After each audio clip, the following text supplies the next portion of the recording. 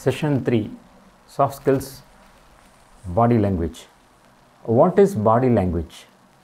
Body language is the communication of personal feelings, emotions, attitudes, thoughts through body movements, that is gestures, postures, facial expressions, walking styles, positions and distance, either consciously or involuntarily. That is, it's not only your tongue you communicate with, but also you speak with your body movements and gestures. So, body language is the unspoken element of communication that we use to reveal our true feelings and emotions. Our gestures, facial expressions and posture, for instance, when we are able to read their signs, we can use it to our advantage. For example, it can help us to understand the complete message of what someone is trying to say us, and to enhance our awareness of people's reactions to what we say and do. We can also use it to adjust our body language so that we appear more positive, engaging and approachable. So, how to use this body language and how to understand whether the body language is trying to communicate in a positive manner or in a negative manner. So, being aware of negative body language in others can allow you to pick up on unspoken issues or bad feelings. So, in this particular aspect, we can highlight some negative non-verbal signals that you should look out for. So, the first part of this, that is gestures. So, a gesture is the verbal or non-verbal body movement used to express or emphasize an idea, an emotion or state of mind. So, gestures can be of a different nature. It is an expressive movement of part of a body, especially hand or head. It has vital effect or part in oral communication. Gesture of a person convey much more than what he speaks. Particularly, the deaf and dumb person depend upon gesture for communication. So, hearing for impaired is a good example where the events or the news is being telecasted in such a manner through gestures. It is being communicated to people who are deaf and dumb. So, that is the best way of communication where it can reach the masses, particularly people who are having the problem of hearing and speaking. And waving of hand to indicate goodbye or draw the attention of a person, also part of gesture. Shaking hands display the friendship, and shrugging of shoulders indicates indifference and unconcern. Pointing index finger indicates allegation or charge. That means if a person is trying to pinpoint someone, it can be either to identify or to find fault. And thumbs up sign indicates wishing good luck. So, in the modern scenario, if you see, thumbs up is being used at large, mainly in social media, and it is trying to express one's feeling or opinion, saying that best of luck or a job is done. So, it is more connected to positive sign or symbol expressing a particular emotion.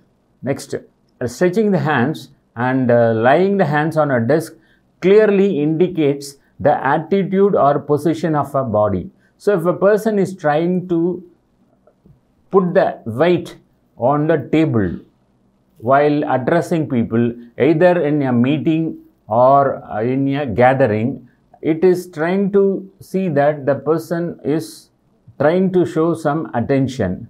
So, each So it is trying to say that each movement of body has an expressive and defensive functions. The way in which we sit or stand, walk in a walkout tells a lot about us. A good posture indicates confident attitude. So sitting in a relaxed way or in a stiff mode expresses different options, so which we can see from the pictures that is being displayed. Example, in the classroom, teacher observes students' interest by the sitting and attendance. The posture of Indian gods and goddess have special images. So the way the pictures are being framed, or the pictures are, particularly the paintings are drawn, so it is trying to convey some message as far as the posture is concerned. The calm and cool effect, and how the blessings are being showered. Lazy people sit idly and active people always are energetic.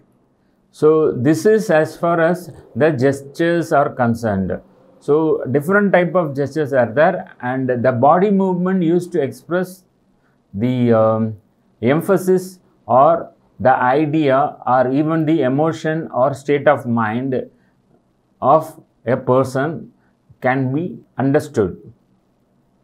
Next, body movements. This includes the head, eyebrows, eyes, lips, neck, shoulders, fingers, and so on. So one can distinguish four main kinds of gesticulation, that is emblem, illustrators, regular, and self-touching. So as far as body movements are concerned, all facial expressions on human face indicates facially expressive message. They are actually, it can be classified into various categories, and these are hair, forehead, eyebrows, eyes, mouth, chin, nose, lips, ears, teeth, tongue, etc. Facial expressions come naturally, hence it is beyond the control of a speaker. It is easily visible when the speaker expresses joy, sorrow, and anger. Example, a smile expresses friendliness and affection. Raised eyebrows convey surprise, furrowed forehead and forehead express worry and anxiety. Frown shows dislike or suspicion, and the dress and appearance also play a major role. So that means the dress attire one who looks at or one who applies, so that can easily indicate that what sort of personality or what sort of attitude a person is trying to carry. So the kind of dress we use and the way in which we groom ourselves show our status and attitude. We influence how others look and the clothes they wear. Physical attractiveness plays an important role in our assessment of people. A person's dress and physical appearance conveys great deal of information about him. Example, a black dress indicates a person's ill or cruel attitude, while white dress stands for purity, which indicates wearer's pure, sincere attitude. So how they are able to connect and how they are able to express, and even we can say that they would like to maintain certain sort of discipline. Eye contact has very much in face-to-face communication. In fact, eye contact plays a major role. The direction with which it is being used so conveys the confidence or the state of mind of the speaker. Absence of eye contact shows lack of interest and understanding. We look faster than listen or talk. So when we have some information to pass on, so our eyes will be faster enough when compared to the words that we are trying to utter.